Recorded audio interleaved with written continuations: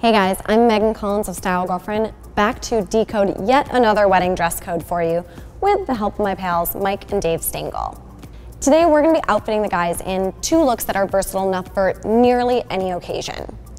If your wedding invite says semi-formal or something along those lines, then you're going to be right at home in either of these suits.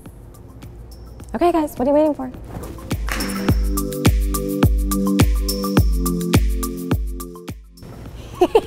Hey. Oh, you guys look great. You guys are definitely gonna get wedding dates in these looks. I love them. How do you feel? I feel good. I Yeah? feel confident. I feel very pretty. Mike is in a classic charcoal suit. I love the pop of color with the tie and how well it coordinates with the pocket square.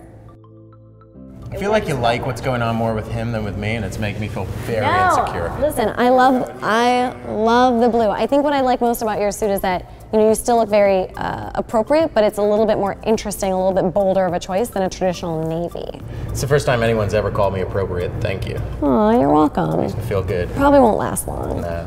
We've got Dave in a bold blue suit with a lighter blue shirt, and I really love this sort of tone-on-tone coordination. It's definitely something that feels a little bit less expected than maybe a simple white shirt. So the blue is great, and I love the tie. And over here, I love the dub monks. The dub monks it's a double monk strap. I think it's definitely something that every guy can pull off. You don't even have to buckle both of the straps. If you want to be kind of like a cool guy, you can leave the top one unbuttoned. Yeah. And then for the brown dress shoe, it always looks good with a blue or a navy suit. Yes, you can wear black, but I think something that's really fun about brown is it feels a little bit unexpected while still feeling totally elevated, totally elegant with a suit. Noted. Cool. Sure. All right, guys, that wraps it up for us. Again, semi-formal, anything that's sort of in between. It's lower than black tie optional. It's, fancier than a beach wedding.